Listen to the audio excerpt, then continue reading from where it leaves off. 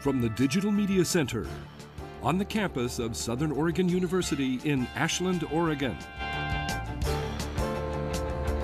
This is Ramping Up Your English, an educational program for intermediate level English language learners. Here's your host for Ramping Up Your English, John Letts.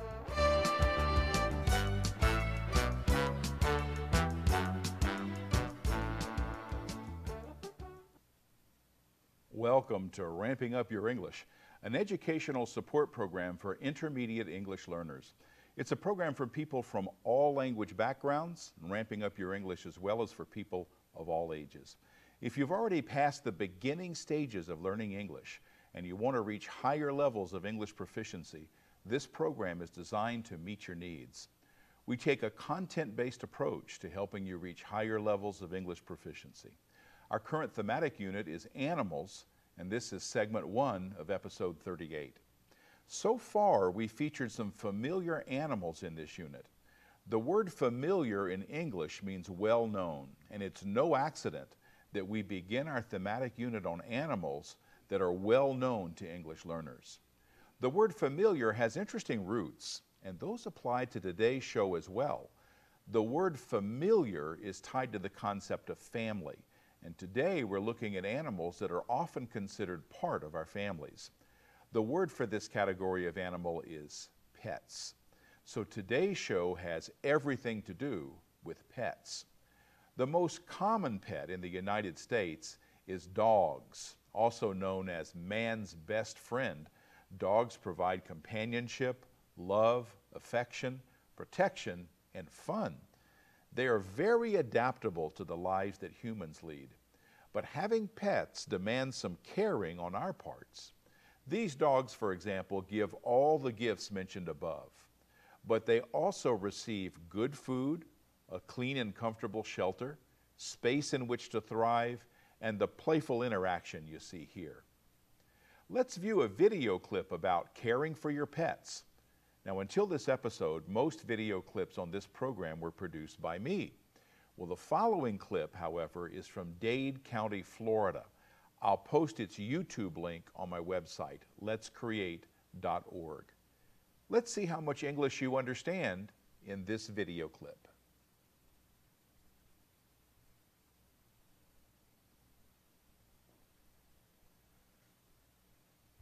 Friendship, fun, love.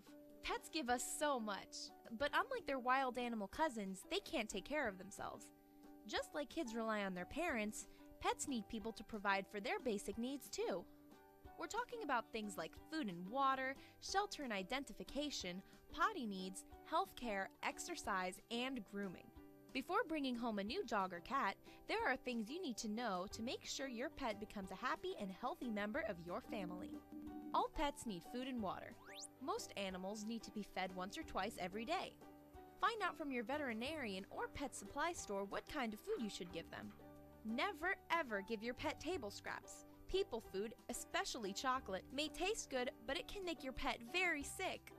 And here's something really important.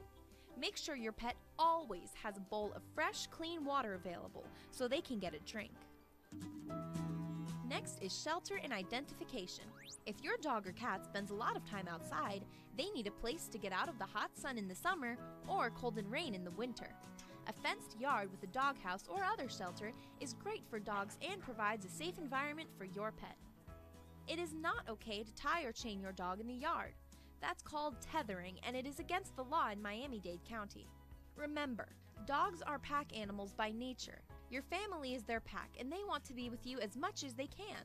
It's cruel to tie them up and leave them alone outside, and it can lead to aggressive behavior. Animals that are treated like a part of your family are better adjusted and will have a closer bond with you. Did you know that a collar and tag are more than just cool fashion accessories? Your pet can't tell his name or where he lives. So every pet needs a collar with their license tag and an ID tag that they wear all the time. If your pet ever gets lost, that little ID tag is just like their ticket back home to you.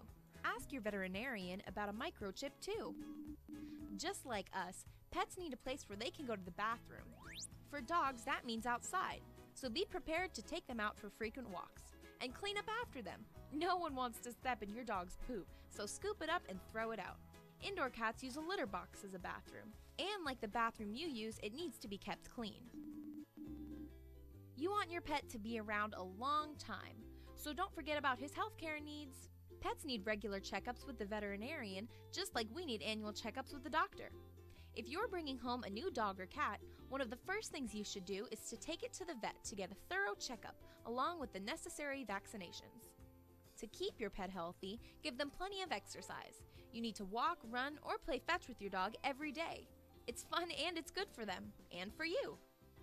Cats, especially if they live indoors, also love quality playtime with you, and they benefit from the workout. Grooming keeps your pet's coat healthy and looking great. Regular combing or brushing helps cats have fewer hairballs and shed less. Dogs should be brushed often and have a bath about once a month. And don't forget to brush their teeth.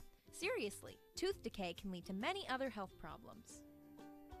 As you can see, pets really need us to take care of them. It's a big responsibility. They need food and water every day, shelter and identification.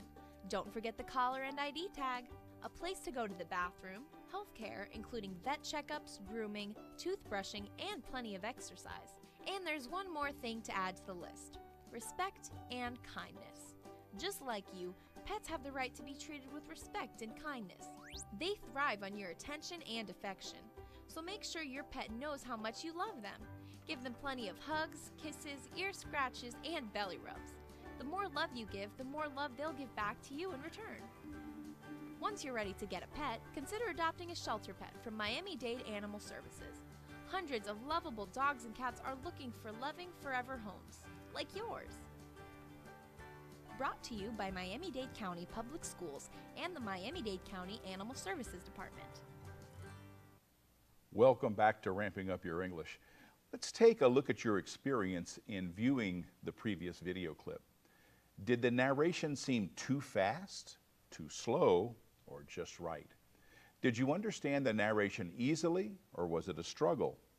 Did you find yourself translating the words into your home language, or did the English lead directly to the concepts?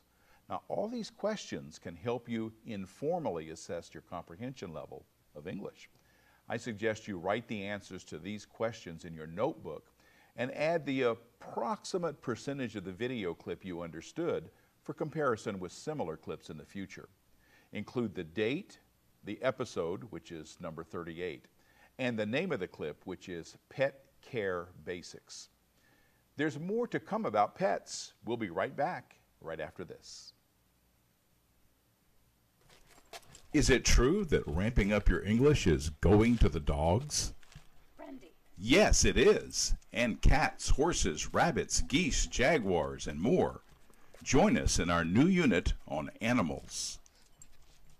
Ramping Up Your English is for intermediate English learners from all language backgrounds and all ages. We take a content-based approach to helping you reach higher levels of English proficiency. Our new thematic unit is animals. This science unit helps viewers advance in language functions that will stretch their English skills and learn a few things from dogs as well. Openness, trust, faithfulness, loyalty, playfulness, and more. The qualities that we as humans really do need to learn and to have in our lives on a daily basis because they deliver such beautiful rewards. Ramping Up Your English can be seen on the Ashland Home Network on channels 15 and 115. It's on channel 182 on Charter Cable in the rest of Southern Oregon. Join us for better English and a grand time with animals.